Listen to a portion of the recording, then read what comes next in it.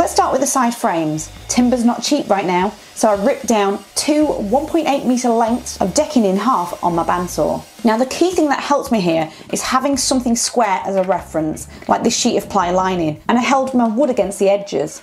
I wanted the base to be quite wide, which is why the top of my second piece starts slightly lower. If you wanted, you could start right at the top instead. Then I marked where I needed to cut the bottom off so it would be level on the floor. But before I even moved that, I quickly marked the reference of the top of it on top of that first piece. And if I took it away, I knew exactly where it went.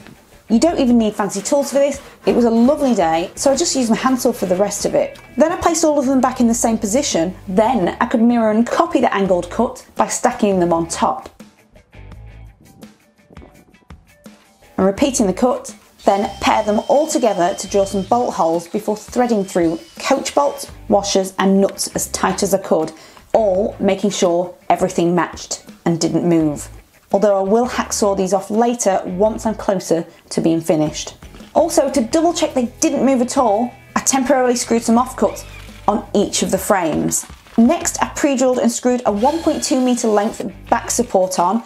I don't think I'd go much longer than this, but obviously if you want it shorter for a narrower plant stand, feel free.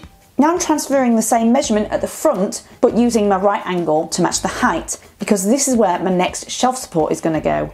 Although remember, with it being on an angle, you've got to have the tallest angled piece in line with that reference, otherwise your shelf is going to be on an angle.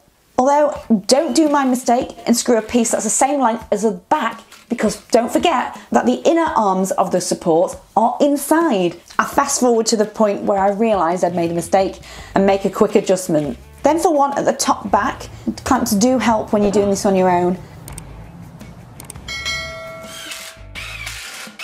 But the next piece was positioned to be my top shelf. Again, exactly the same for the front. In fact, pretty much the whole project apart from the decking was offcuts that I had. And providing that they're structural and not flimsy, you could use all sorts of things for this to keep the costs down. For the rest of the shelves, I evenly positioned them where I wanted them, and it's up to you how many you want and where you want them.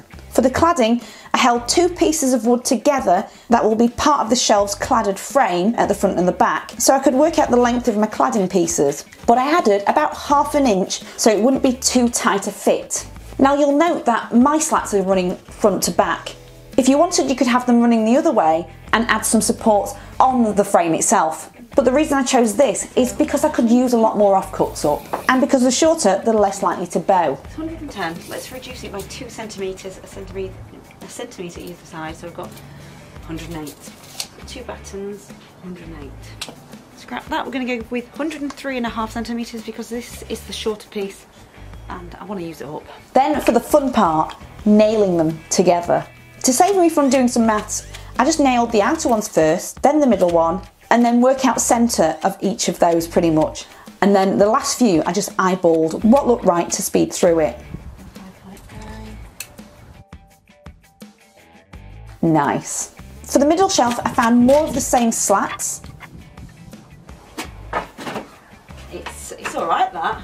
For the third one though, I ran out of the same wood, so I moved on to some skirting board rejects, and I felt like these could bow in the middle, and a compromise was I found some more offcuts again, placed them underneath, meeting halfway between one of the slats, nailed them on and cut them flush.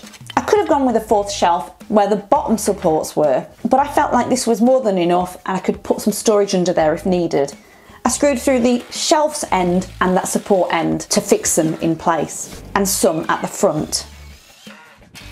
Now for the boring part, going over it with a wood preserve.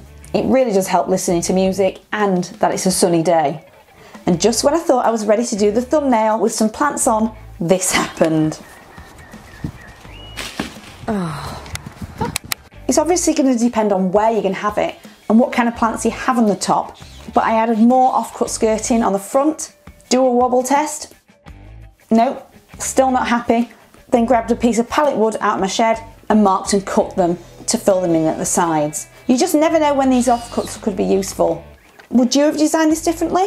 And where would you use your plant stand?